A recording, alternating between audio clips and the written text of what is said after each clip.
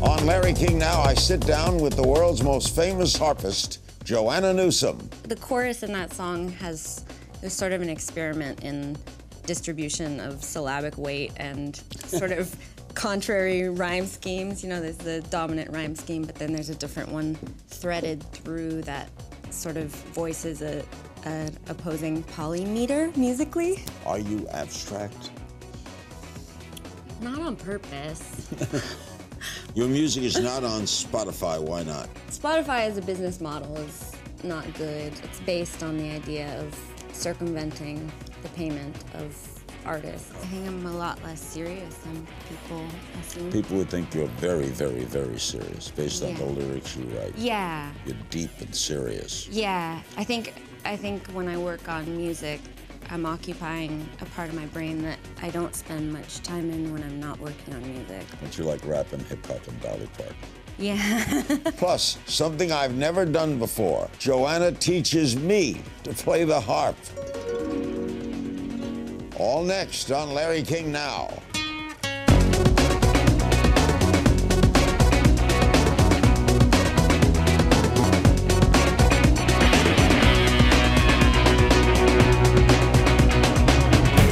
Welcome to Larry King Now. Our special guest is Joanna Newsom, a story to tell.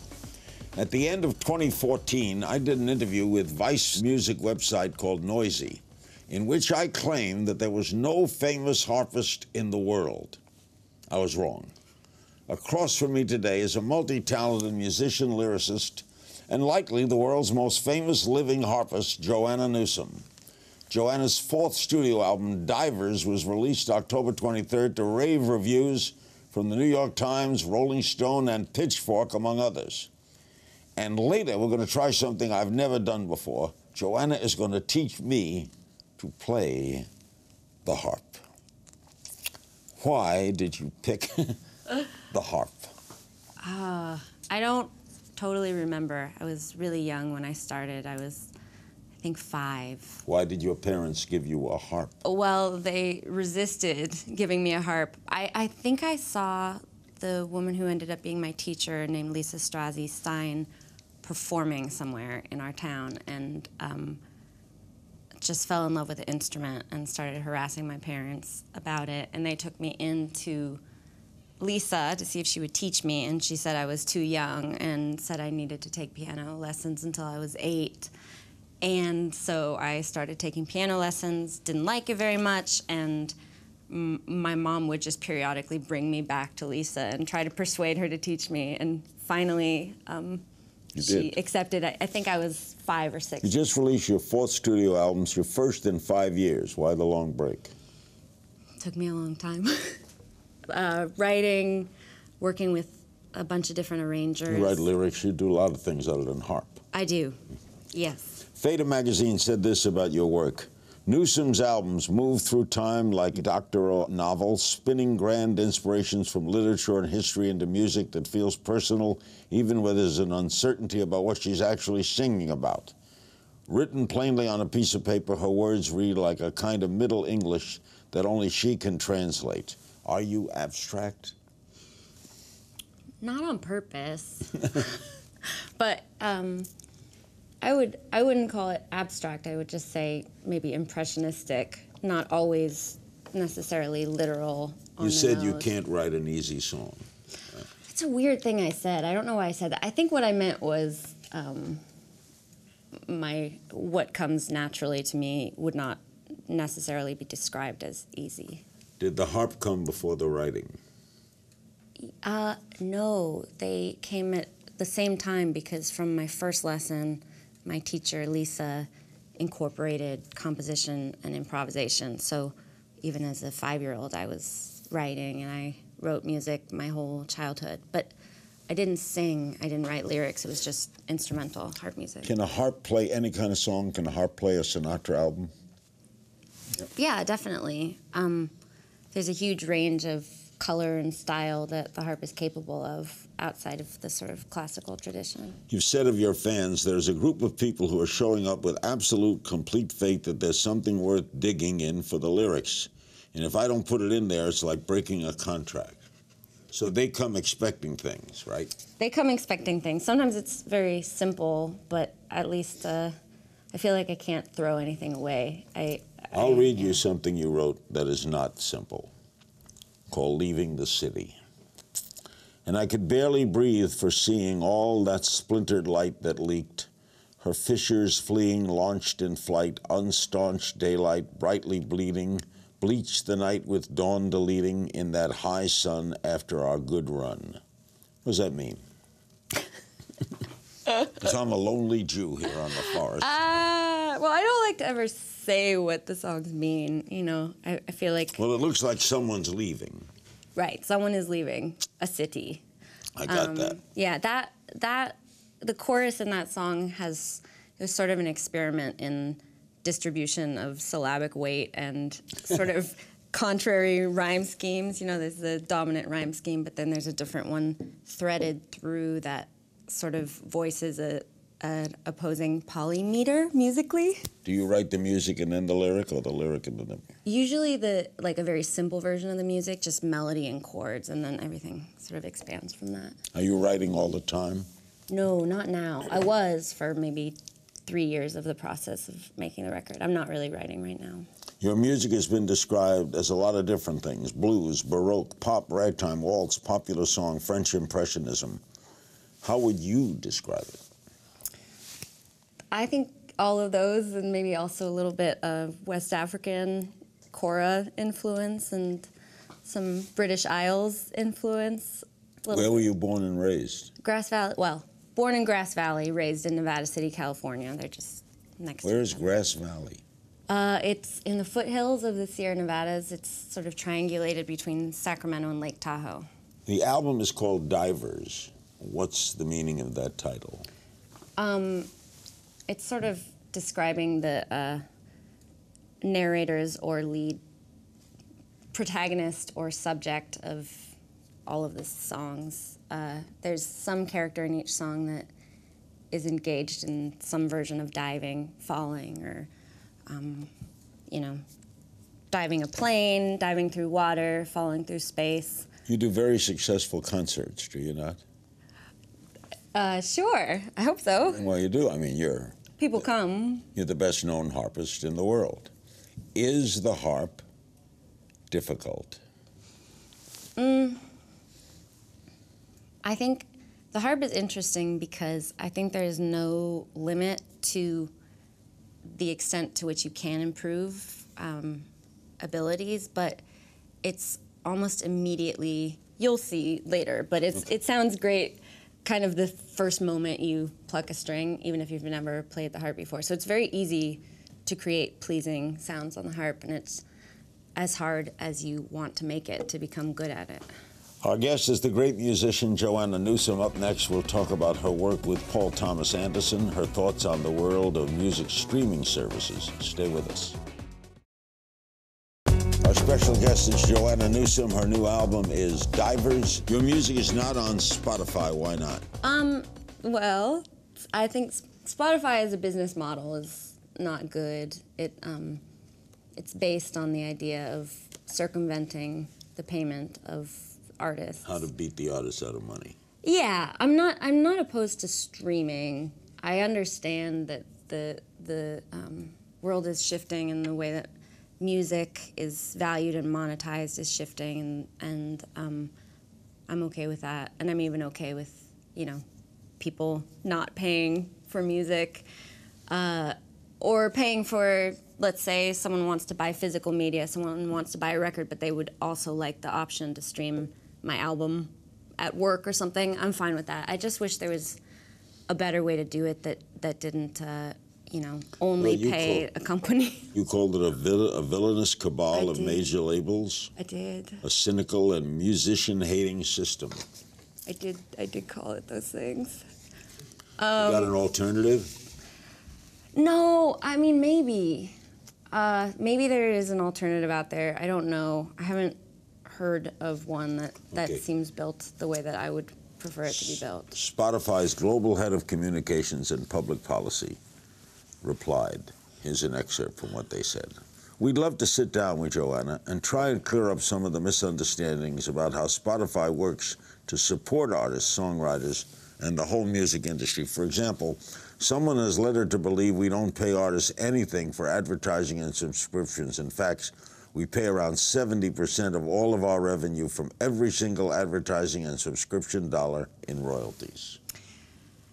Yeah. They pay royalties, and then the royalties are divvied up according to the particular licensing agreement between each artist and each artist's label.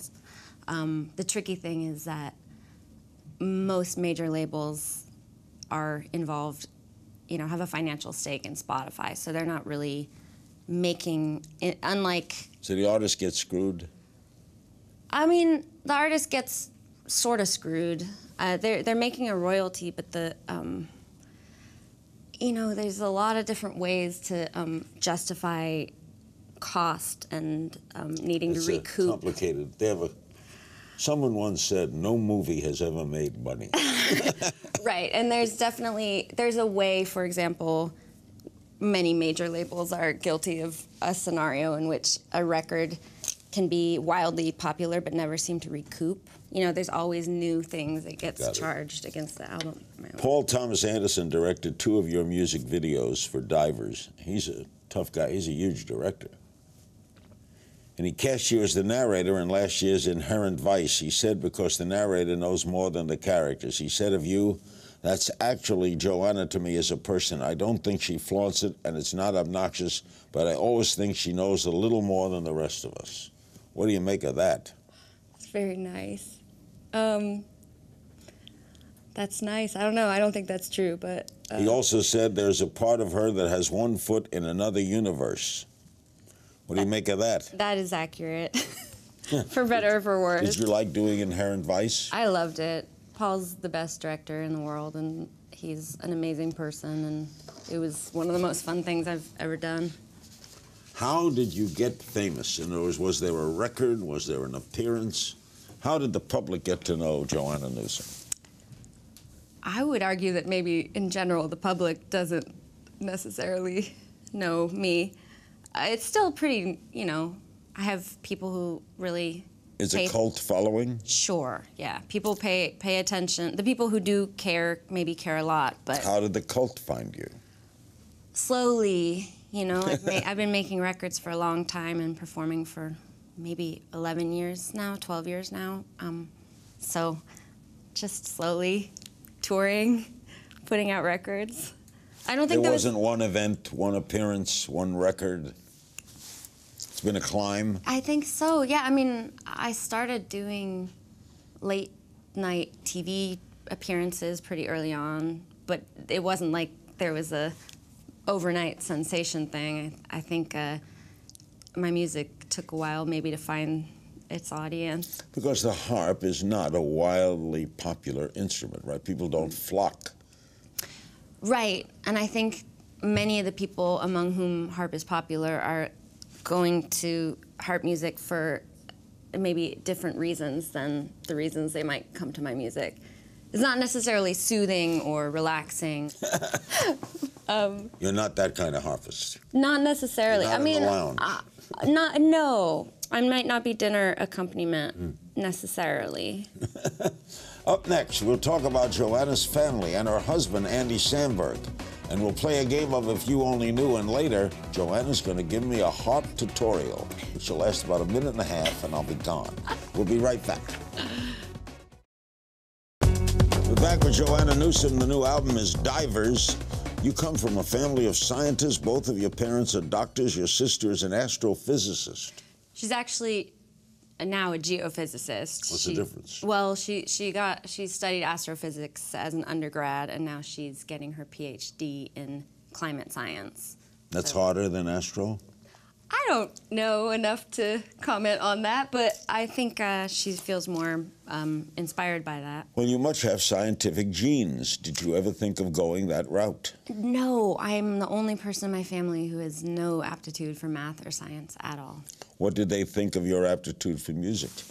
Well, music was very important in my house growing up as well. It was always being played, and my mom is a pianist, and My sister's a cellist, my brother's a drummer and a pianist, and Science is not your interest. it's no. I mean, I can't really wrap my head around science. Neither can I. All right. Harp seems a rather serious instrument. Life seems serious with your parents and family background.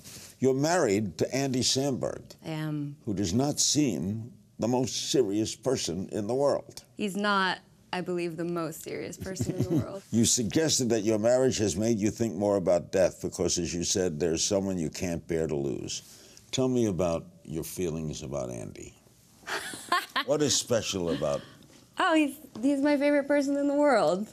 Yeah, he's the most, he's the person I would most want to hang out with at any given moment. But, you know. Does he like the harp? He loves the harp. He's probably the biggest super fan of my music. Does he understand your vocals and your songs? Yeah, I think so. Yeah. Do you want children? Sure. A little harpist? Little harpist. Little Samberg? Yeah, little harpist Samberg. Thank you for putting that image in my head. We're going to play a little game of If You Only Knew. I just throw some questions at you, okay?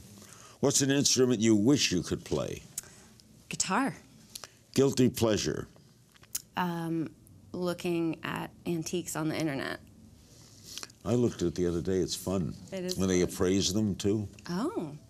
You ever see that? Where they? No. Yeah. Musician fans would be surprised to know you listen to. I don't know if I listen to anything surprising. I'm kind of depressingly predictable. I mean, I like a lot of rap, hip hop. You do? I do. Favorite comedian other than your husband? Oh, probably Steve Martin. It's hysterical. Yeah. Something you wish you were better at? Being organized. If you could trade places with someone for a day, who would it be? Dolly Parton. Really? You Yeah. like country music, too? I do. And her worldview is, I think, probably the most divine, like Dalai Lama-esque worldview. Do you have a favorite lyric of your own? Yeah,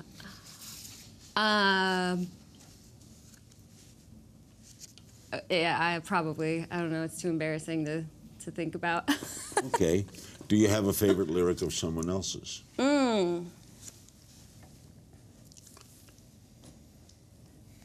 Yeah. Mickey Newbury, I think, is my favorite lyricist. Do you know Mickey Newbury? No, give me a song. Angeline is a great song. Oh, I know that song. Yeah. If you had a superpower, what would it be?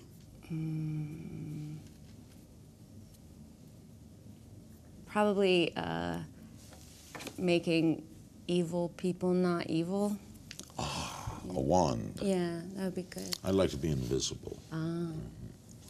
What do people get wrong about Los Angeles?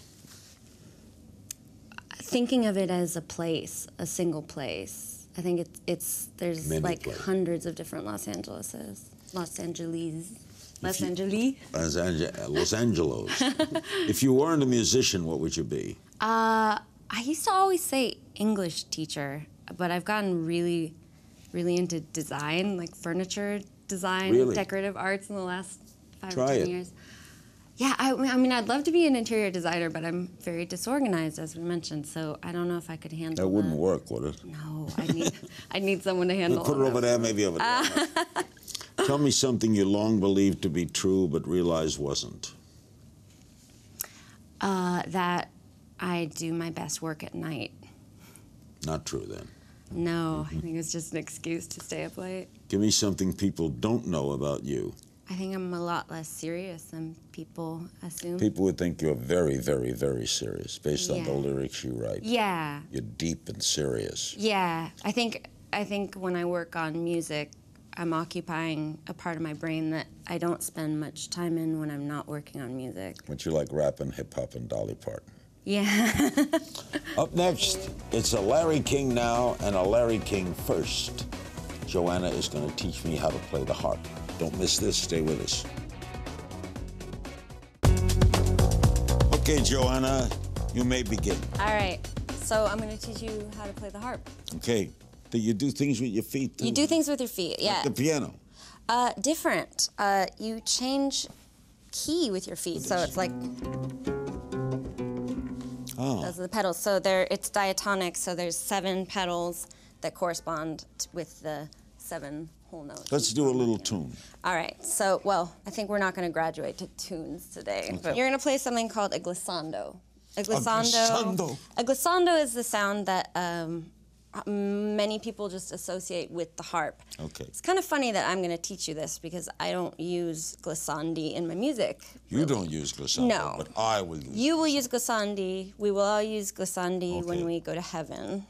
They're the sound of the angels. Okay, so angels do this. angels do this. Okay. This is Angel Larry. Yeah. Now, Not in heaven yet. traditionally, you use... What do they use in hell? Okay. Okay, so sit... Do I hold the harp here? First, sit straight back, feet flat on the ground in front of you, legs apart. Harp is going to go between them. It's going to rest on your right shoulder, but just gently. So you're going to kind of be Okay. sitting forward enough in That feels good. with your posture that you're not bearing too much weight on your shoulder. No. Okay. Your right hand will go like this, with a light weight being borne by your right wrist. Your hand position will be rounded like this, a little more like that, turned this way, turned like fingers pointed down. Okay. Okay. Do I use this hand? Yes, with a glissandi, you're going to use the thumb of your left hand going down, and you're going to use your pointer finger coming up, and you can alternate. Over there do I start? Traditionally, your left hand covers the lower quadrant of the harp, or the lower sector of the harp, not quadrant, and your right hand covers the upper. Let me try something. Let me try another thing. Yeah.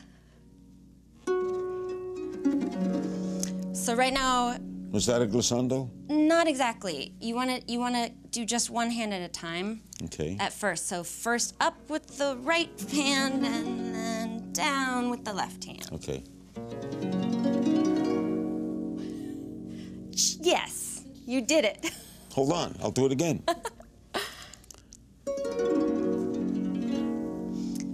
Now, I'll just show you maybe, so that's sort of a small glissando. All right, a small glissando. A small glissando. So maybe a more full glissando would be like. Whoa! Etc. You're showing off.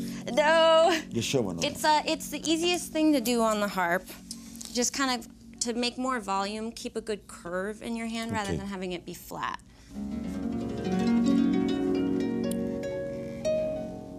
So think of it. That was beautiful. It was beautiful. Think of it as a sort of note that's traveling up and then traveling down. Yeah, do it fast. That was beautiful. It was so good. Joanna? Yeah. Step away.